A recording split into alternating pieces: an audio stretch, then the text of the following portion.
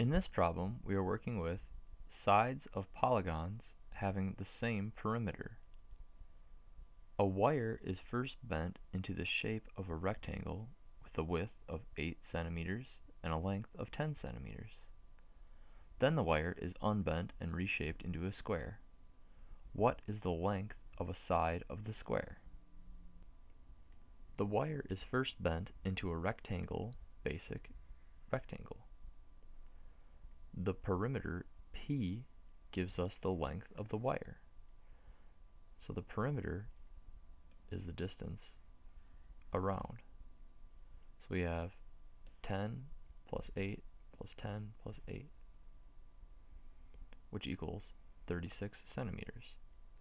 So there is 36 centimeters of wire. The wire is reshaped into a square basic square. Its perimeter will also be 36 centimeters. There are 4 sides, and each side has the same length. So each side has length 36 divided by 4, which is 9 centimeters. So each side of the square is 9 centimeters. The answer is 9 centimeters.